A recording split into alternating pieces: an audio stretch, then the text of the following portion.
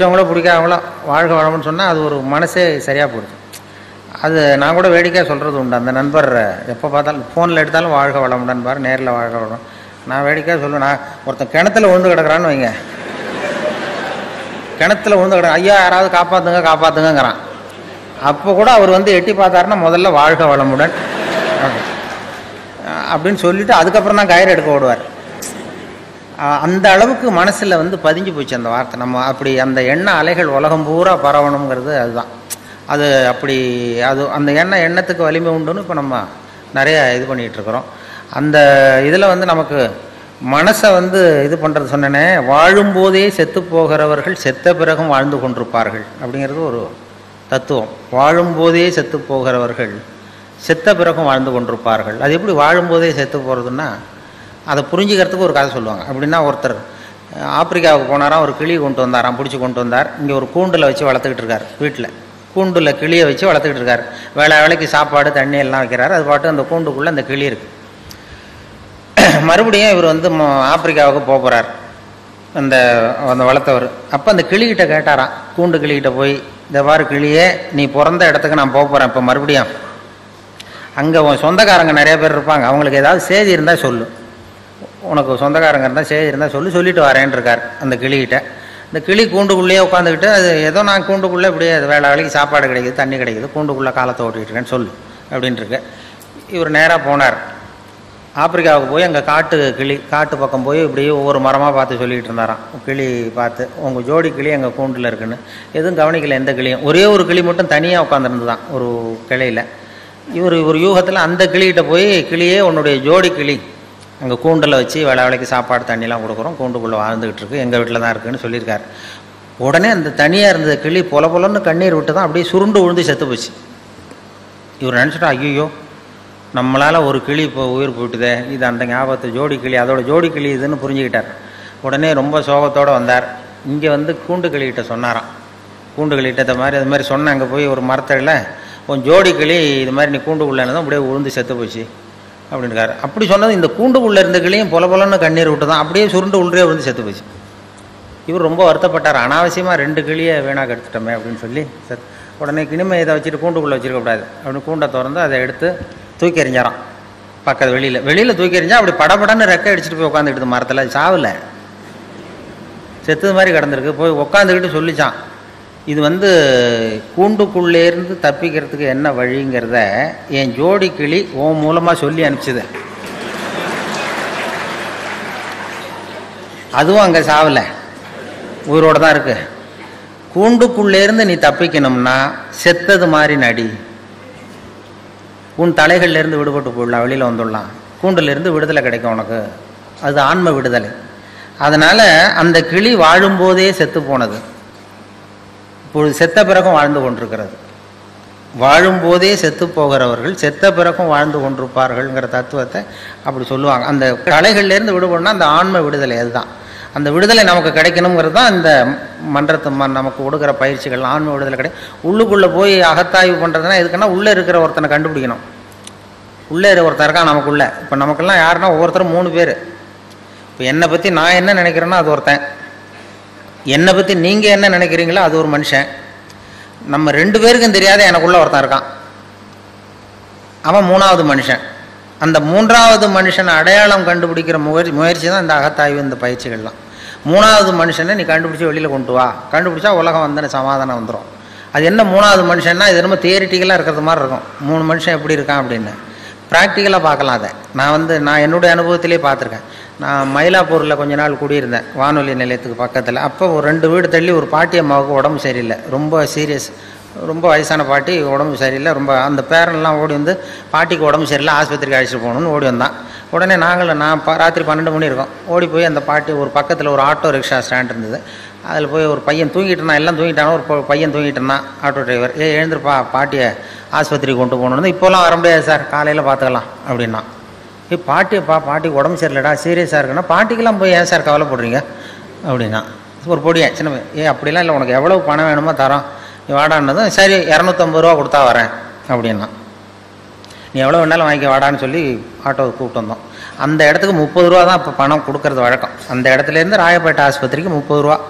இவன் 250 ரூபா கேட்டான். சரி வாடான்னு சொல்லி கூப்பிட்டு வந்து பாட்டி வீட்டுக்கு முன்னாடி நிறுத்தி அவனும் உள்ள ஓடி வந்து பாட்டியை தூக்கும்போது அவனும் கை கொடுக்குறான். கையை கொடுத்து தூக்கிட்டு வரான். தூக்கிட்டு வந்து பாட்டியை உட்கார வச்சு நாங்கள்லாம் போகிறோம். போய் ராயப்பேட்டை ஆஸ்பத்திரியில் கொண்டு போய் இறக்குனதும் அவனும் மறுபடியும் தூக்கிட்டு வரான். பாட்டியை தூக்கிட்டு வந்து டாக்டர்கிட்ட ஒப்படைச்சிட்டு மறுபடியும் வெளியில் வந்தான்.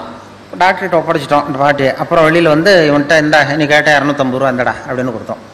அப்போ அந்த பொடி சின்ன பையன், விவரம் இல்லாத பையன், அவன் சொல்கிறான், எனக்கு பணம் வேணாம் சார், பாட்டிக்கு இது நான் செஞ்ச உதவியாக இருக்கட்டும் அப்படின்ட்டான். சொல்லிவிட்டு ஆட்டோ எடுத்துகிட்டு போயிட்டான். அப்போ என்னென்னா இதில் வந்து ஒரு இளைஞன் இந்த நேரத்தில் இரக்கம் இல்லாமல் 250 ரூபா கேட்குறானே, 250 ரூபா கேட்டான் பாருங்க, அவன் தான் முதல் மனுஷன். இந்த வயசில் இப்படி இரக்கம் இல்லாமல் இருக்கானேன்னு நான் நினச்சேன் பாருங்க, அவன் தான் 2வது மனுஷன். அந்த உண்மையான 3வது மனிதன் ராயப்பேட்டை ஆஸ்பத்திரியில் தான் வெளில வந்தான். அந்த அடையாளம், அவன் எந்த அகத்தாயும் பண்ணாதவன். அந்த 3வது மனுஷனை அடையாளம் கண்டுபிடிங்கிறதுக்காக தான் இவங்க இவ்வளவு பயிற்சிகள் நமக்கு கொடுக்குறாங்க. இது வந்து மதங்கள், மதவாதிகளையும் எல்லார்கிட்டையும் உண்டு. அந்த 3வது மனுஷன் உள்ள ஒளிஞ்சிருப்பான், வெளியில் தெரிய மாட்டான். இப்போ அமர்நாத் கோயிலுக்கு இந்து பக்தர்கள்லாம் போயிட்டு இருக்கிறப்ப செத்து விழுந்தாங்க ஒரு 5-6 வருஷத்துக்கு முன்னாடி பேப்பரில். அதாவது குளிர் தாங்காமல் செத்து போய் விழுந்துட்டு இருந்தாங்க அமர்நாத்துக்கு, அந்த குளிர் இதுக்கு. அப்போ வழியில் இருக்கிறவங்கெல்லாம் வீடுகள்லாம் திறந்து வச்சு இந்த சாவறதுக்கு போராடிக்கிட்டு இருக்கிற இந்து பக்தர்களெல்லாம் கூப்பிட்டுக்கிட்டு வந்து அதுக்கு போர்வை போற்றி கம்பளி போற்றி ஆகாரம் கொடுத்து அவங்கள பிழைக்க வச்சு திருப்பி அனுப்புனாங்க. அப்படி திருப்பி அனுப்புனவங்கலாம் அங்கே இருக்கிற முஸ்லீம்கள். அதுதான் அந்த 3வது மனுஷன், அவன் தான் 3வது மனுஷங்கிறது. அப்போ போய் அந்த மதம் இது அவன் பார்க்கல. அது மாதிரி அந்த 3வது மனுஷன் அரசியல்வாதிகளுக்குள்ளேயும் இருக்கிறான், எல்லாருக்கிட்டையும் இருப்பான். இப்போ ஸ்டாலின் வந்து இருக்கார், மேயர், மெட்ராஸ் மேயர். அவர் வந்து பிறந்தநாள் வாழ்த்து சொல்கிறதுக்காக திருநெல்வேலி பக்கத்துலேருந்து நிறைய பேர் வந்துருந்தாங்க. ஒரு தரம் ஒரு 8 வருஷத்துக்கு முன்னாடி எல்லோரும் வந்து பிறந்தநாள் வாழ்த்து சொல்லிட்டு திரும்பி போகிறாங்க. திண்டிவனத்துக்கு பக்கத்தில் ஒரு அந்த இளைஞர் அணி, திமுக இளைஞர் அணி வேன் கவுந்துட்டுது. 4-5 பேர் செத்து போட்டாங்க ஆக்சிடெண்ட்டில். சில பேர் உயிருக்கு போராடிட்டு இருக்கிறாங்க. ராத்திரி 11 மணிக்கு 12 மணிக்கு நடந்தது. எல்லாம் இடித்தவன் ஓடி போட்டான். அந்த நமக்கு எதுக்கு வம்புன்னு. அதுக்கப்புறம் வர்றவங்களும் திரும்பி பார்க்கல, இது நம்ம கோர்ட்டுக்கிட்டு அலையணும் அப்படின்னு சொல்லிட்டு போட்டாங்க. விடிய காலம் வந்து அந்த திண்டிவனத்தில் இருந்த இளைஞர்கள் சில பேர் ஓடி வந்திருக்கிறாங்க. அவங்க வந்து டீ குடிக்க வந்தவங்க. பார்த்தா ரோட்டில் கிடக்கு, வேன் கவுந்து கிடக்கு, திமுக கொடி பறக்குது. உள்ள சில பேர் செத்து கிடக்குறாங்க, சில பேர் சாவறதுக்கு போராடிக்கிட்டு இருக்கிறாங்க.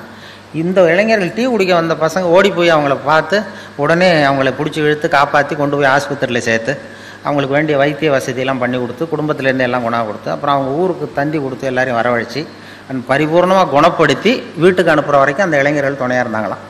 இதில் என்ன விஷயம்னா, அந்த கவிழ்ந்த அடிபட்டவன் பூரா திமுக இளைஞரணி, அதை காப்பாற்றினவங்க பூரா அதிமுக இளைஞரணி. அப்போ கேட்டாங்களாம், இது என்னடா அந்த கட்சிக்கு போய் நீ உதவி பண்ண, நமக்கு விரோதி இல்லையான்னு கேட்டிருக்கான் அந்த இவரை, இளைஞரணி தலைவர். கட்சி என்னடா கட்சி, மனுஷனை விட கட்சியாக முக்கியம் அப்படின்னாராம். இதுதான் அந்த 3வது மனுஷன். மதவாதிகளுக்குள்ளேயும் இருக்கிறான், அரசியல்வாதிக்குள்ளேயும் இருக்கிறான், விவரம் தெரியாத ஒரு ஆட்டோ டிரைவர் உள்ளேயும் இருக்கிறான். அவனுக்கெல்லாம் அப்பப்போ வெளியில் வரான். நாம் நிரந்தரமாக வெளியில் கொண்டு வரணும். தீவிரவாதிக்கு உள்ளேயும் அந்த 3வது மனுஷன். இப்போ இந்த இதில் மதுரையில் இமாம் அலி, ஐதர் அலின்னு 2 தீவிரவாதிகள் போலீஸையே சுட்டுவிட்டு ஓடி வந்தாங்க. போலீஸ்காரர் செத்து போட்டார். தப்பிக்கிறதுக்காக உயிருக்கு பயந்து ஓடி வராங்க. பின்னாடி துப்பாக்கியோடு ஓடி வருது போலீஸ். அப்போ அந்த பைபாஸ் ரோடு வழியாக வராங்க. வர்றப்போ அப்போ தான் ஸ்கூல் விட்டு சின்ன குழந்தைகள்லாம் தள்ளாடி முதுகில் பொசம் விட்டு வெளியில் வந்திருக்கு. ஸ்கூல் விடுற நேரம் இவன் துப்பாக்கியால் துரத்திட்டு போகிறாங்க 2 தீவிரவாதிகளை. அப்போ இந்த பரபரப்பில் 2 பிள்ளைங்க தடுமாறி கீழே வந்துட்டு தான். அப்போ அந்த உயிருக்கு பயந்து ஓடிட்டு இருக்கிற அந்த தீவிரவாதிகள் இமாம் அலியும் ஐதர் அலியும் இந்த கீழே விழுந்த குழந்தைகளை தூக்கி கொண்டு போய் ஓரத்தில் வச்சுட்டு அப்புறம் ஒன்றானு. அதுதான் 3வது மனுஷன். இந்த 3வது மனிதனை அடையாளம் கண்டுகொள்ளுங்கள் அப்படிங்கிறது தான் இங்கே நாம், அதுக்காக தான் இந்த இவ்வளவு முயற்சியெலாம் நடக்கிறது. நமக்குள்ளே ஒருத்தர் இருக்கிற அந்த 3வது மனிதனை அடையாளம் கண்டுபிடிச்சி வெளியில் கொண்டு வரணும். அப்போ தான் அதை கண்டுபிடிச்சிட்டா உலகம் இன்பமயமாக இருக்குங்கிறது தான் இது. வேறு கடவுள் அங்கே எங்கே தேடிட்டு இருக்கா, உள்ளே இருக்கிற அவன் தான் கடவுள். உள்ளே இருக்கிறான் பாருங்கள் அந்த 3வது மனுஷன், அவன் தான் அந்த இறைவன் கட்டான். இப்போ வந்து மதம் தான் ரொம்ப கடவுளுக்காக கவலைப்படுறது, மனுஷன் கூட கவலைப்படுறதில்ல. மதங்கள் தான் அதிகமாக கடவுளை பற்றி கவலைப்பட்டு ஒருத்தனுக்கு என்ன, ஒருத்தருக்கு ஒரு அப்பா தானே இருக்க முடியும். ஒருத்தன் அதோ போகிறாரு, அது யாரான்னு கேட்குறீங்க, ஒரு பையனை எங்கள் அப்பாங்கிறான். அதோ போகிறாரு, அவர் யாரானா, அதுவும் எங்கள் அப்பான்னா சொல்லுவோம். ஆனால் இன்றைக்கி மதவாதிகள், இப்போ நாம் மனிதர்களை தான் சொல்லிகிட்டு இருக்கிறோம். உலகத்தை படைத்தவன் ஒருத்தன் என்ன ஒரு சக்தினா, அவனும் அங்கே ஒருத்தர் இருக்கார், இங்கே ஒருத்தர் இருக்கார், அவர் ஒரு அப்பா இவர் ஒரு அப்பான்னு சொல்லிகிட்டு இருக்க முடியாது. ஒரு தெருவில் 2 பேர் சண்டை போட்டுக்கிட்டு இருந்தானோ, ஒருத்தன் மூஞ்சியில் ஒருத்தன் குத்திக்கிட்டு இருந்திருக்கான். ரொம்ப கடுமையாக சண்டை 2 பேருக்கு இடையில, தெருவில் நடுத்தெருவில் சுற்றி நின்று வேடிக்கை பார்க்குது கும்பல், வேடிக்கை பார்க்குது. அப்போ ஒரு பையன் ஒதுங்கி நின்றுருக்கான். அந்த வழியாக வந்தவர் கேட்டிருக்காரு, என்னப்பா அங்கே நடக்குது சண்டை அப்படின்னா, ஒன்றும் இல்லை, எங்கள் அப்பாவுக்கும் இன்னொருத்தருக்கும் சண்டை உள்ற, அதை எல்லோரும் வேடிக்கை பார்க்குறாங்க, நான் ஒதுங்கி நிற்கிறேன், எங்கள் அப்பாவுக்கும் இன்னொருத்தருக்கும் தான் சண்டை நடக்குது உள்றேன்றான் அந்த பையன். அப்போ அந்த விசாரித்த பெரியவர் கேட்டிருக்காரு, சரிப்பா அந்த 2 பேரில் யாரா அவங்க அப்பான்னு கேட்டிருக்காரு. சண்டையே அதுக்காக தான் நடந்துகிட்ருக்கு அப்படின்னா. இப்போ நாம் இந்த மதவாதிகள் போடுகிற சண்டைக்கும் அதுக்கும் என்ன வித்தியாசம் இருக்குது? நாம் போடுற சண்டை அதே மாதிரி சண்டை தான், மதவாதிகள் போடுற சண்டை.